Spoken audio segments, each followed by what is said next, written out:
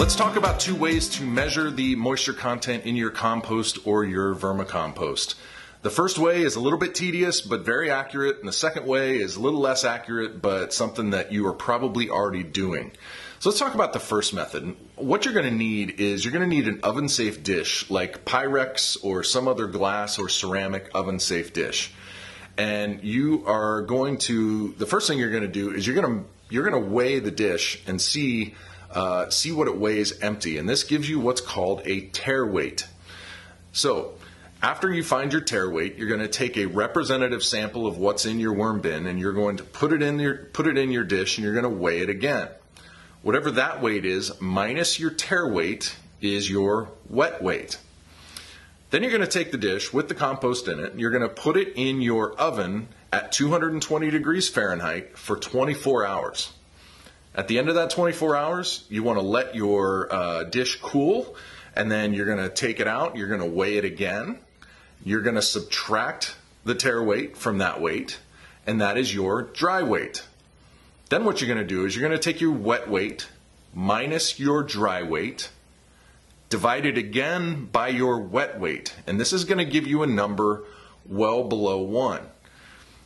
Then you're going to take that number, multiply it times 100, and that is the moisture content as measured by percentage in your compost. This is an accurate way to do it. This is probably the only way that most people, the only way that most homeowners are really going to be able to accurately measure their moisture content. So let's talk about the second way, which is essentially the hand squeeze method. You're going to pick up, again, a representative sample, and by representative sample, I mean don't just scrape off the top. Get a little bit from the top, a little bit from a few inches below, basically what the bulk of your vermicompost bin or compost bin is, and you're going to squeeze it. And if you squeeze it really firmly and get about 1 drop out, and I'm talking firmly, it's got to be about as hard as you can. That is about a 68 to 73% moisture content. I know that sounds like, okay, how do you know what's the difference between 67 and 68? To be honest with you, I don't know, and I kind of don't care. All I care is that I'm in a decent range. So when you do the hand squeeze method, it might be a great idea to actually do it before you do method 1. That way you can pick up the compost, you can squeeze it, sort of feel what it feels like, then you can measure it and go back and say, okay, I understand now the percentage that I was feeling there.